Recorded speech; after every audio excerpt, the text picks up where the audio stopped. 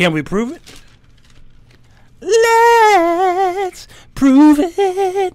All you tongue speakers, thank God for y'all. I'm glad that y'all speak in tongues. Paul said, I would as you all speak in tongues. He says, but there's a better work for you to do, like your tithe payers. Jesus says, for those people during that time, that dispensation, you're doing a good thing because there's a temple there. Y'all ain't got no temples. Y'all call y'all churches holy temple, this temple, that. Y'all ain't got no temple. Stop playing. Ain't no temples today. ain't no temples today. Ain't no Levites in there. Ain't no altar in there. Stop playing.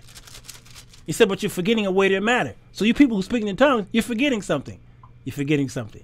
So at the bottom, he say, discerning of spirits, to another, diverse tongues. At the bottom. Come on, Charles. Jesus didn't pay tithes. Quite a few of his disciples didn't pay tithes. Paul didn't have to pay no tithes either. He was a tent maker. At the very bottom, he said, different kinds of tongues, or to another interpretation of tongues. Why did he put that at the bottom when Marcus says that a man ain't even saved unless he's speaking? If that was important, why would Paul downgrade it to the bottom of the list? Huh? I'm Confucius.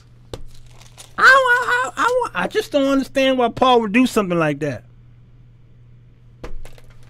Why would he do something like that?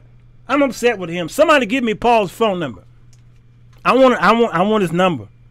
And then chapter 14, look what he say. Look what he say. For he that speaketh in an unknown, this is the problem. The word unknown is the problem because it is italicized. I do this all the time for the Bunker people. What does italicized mean in your KJV? Can somebody put it in the comment section? What does that mean? Because every time I see it, it's italicized. What is that all about? Every time I see it, it's italicized? Why? Look at that. There it is again. What is that all about? Somebody said it was added. So then how do you read that if that was added? For he that speaketh in an tongue speaketh not unto men, but unto God. No man understand him. Howbeit in the spirit he speaks mysteries. But this is the part that got folks saying that there's a heavenly language. Y'all gone bonkers over it because nobody explained it to you.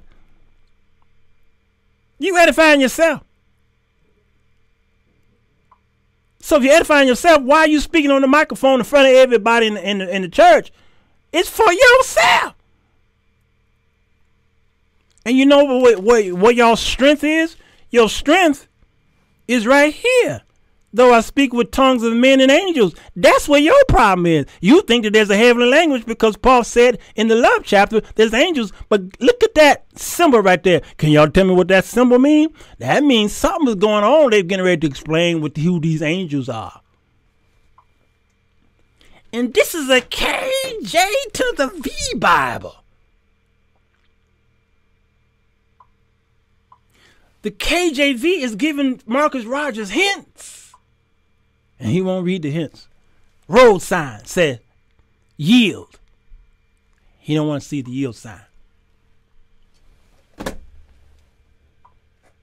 Am I upsetting y'all?